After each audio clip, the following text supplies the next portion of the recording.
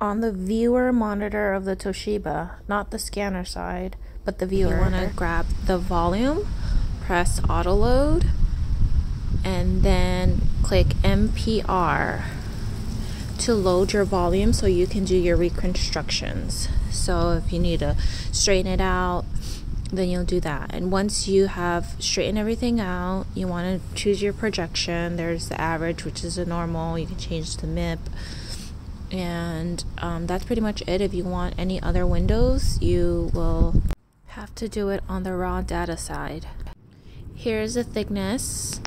There's going to be two numbers. The smaller the numbers, the more detailed stuff that you would use for like bones. And then you would come down, press batch MPR, because you want to make new batch of the images.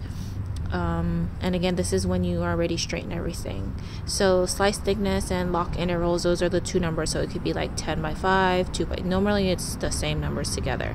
So let's say if you change the slice thickness to 10, you want the same number. The easiest thing to do is press that yellow button, is lock interval, and it'll just stay the same numbers. But other scans will probably use two different ones, like the lungs or something.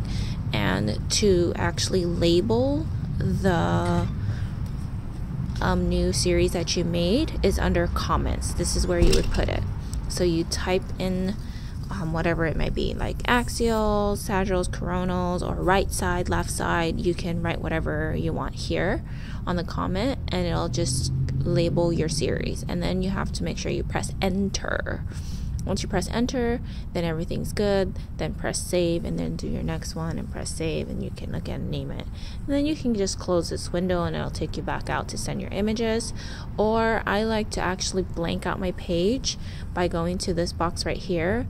Use your mouse to right click it and hold. Right click and hold, press close. And then it'll close and blank out your image. I like a blank page like this. So once it's a blank page, that's where it's at. And just a little heads up, that little corner, each box there's 4 corners, right?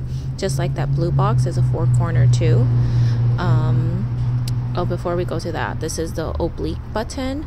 Oblique button, I normally use it for like PE studies and shoulders, because it helps like get the angle better.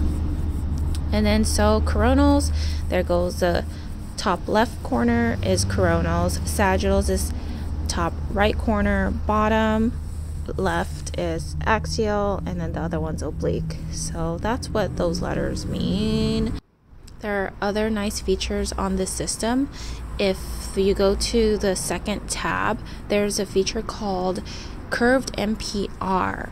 That's to help with straightening a spine that's very curvy. Just like if someone's kyphotic or have scoliosis, this will help reformat the images so the radiologist can read it in a straight line, and it's very cool.